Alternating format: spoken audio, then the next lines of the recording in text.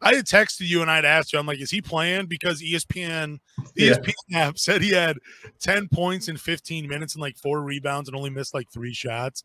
I'm texting you and like, dude, what the hell is going on?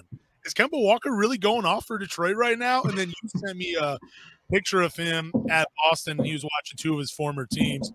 But then Kemba Walker came out and said he wants to play basketball again. And then the news had dropped that the buyout offer the Detroit Pistons had given him, he said it was unacceptable. So are you really buying that Kemba Walker wants to play basketball again? I think he does. And like I said, I had to do a lot more research. I had no idea that he was still getting paid from the Oklahoma City Thunder because they waived him. He's making he's set to make $27 million this year in dead cap space for the Thunder. He's set to make $9 million this year with the Detroit Pistons. If he does stay on the team, whether he's bought out or whether he gets waived, he's still getting that $9 million regardless.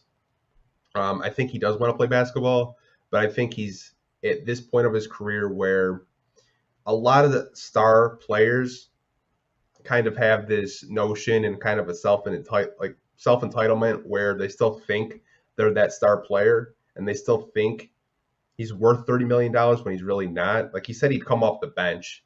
If that was the case, why not come off the bench for the Detroit Pistons? Exactly. I would much rather watch a Kemba Walker than a Corey Joseph. 100%.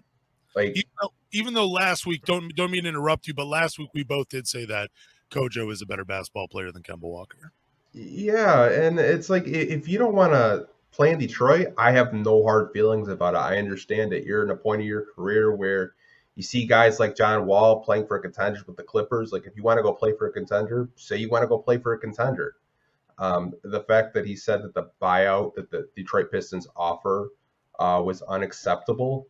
Now, I doubt Troy Weaver lowballed him. I mean, we could go back to the Blake Griffin buyout. I mean, Blake gave us $13 million back out of a $44 million contract.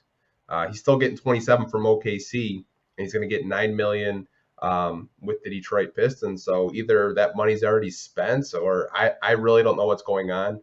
I just think the sooner the better. Like the Pistons have to make a decision by October 17th whether they're going to trade or waive him. So it'll be interesting to see what actually happens with him.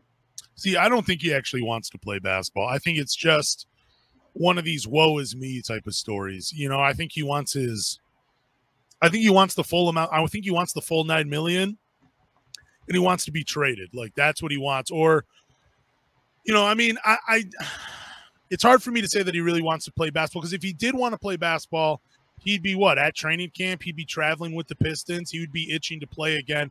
It doesn't feel that way. I just feel like he wants to sit and collect the checks. And I'm with you. I don't think Troy Weaver lowballed him. I don't think he offered him a bet. I can't imagine Troy Weaver offered him a bet. No. You know, I mean, dude, he's probably, Troy Weaver probably still offered him like $6 or $7 million. It probably wasn't that much less than what he's getting right now, but I'm not buying that Kemba Walker wants to play basketball again. I think he's just saying that because he doesn't want to look like the bad guy in all of this. I mean, you can go back. I mean, like when I believe it was the Sekou Doumbouya trade. I don't remember, but whenever we got DeAndre Jordan in a trade, and then we waived him right away, so he got his money. Yeah. So, like, for him to say that the offer was unacceptable, that doesn't really check out with Troy Weaver's track record since he's been here in Detroit. I mean, you can go back on, I think it's called SpotTrack or SpotTrack.com? SpotTrack, yeah. SpotTrack. Like, you can look at the dead cap space and all the players that Troy Weaver has waived or given buyouts. Like, Troy Weaver is a very fair GM, and he likes to, keep a good relationship with his players. So, for him to say that the offer was unacceptable, I kind of find it hard to believe. I did too. And like I said, he's just not trying to be the bad guy in all of this. Like if he really wanted to play basketball, he would be traveling with the team. He would be playing in Detroit.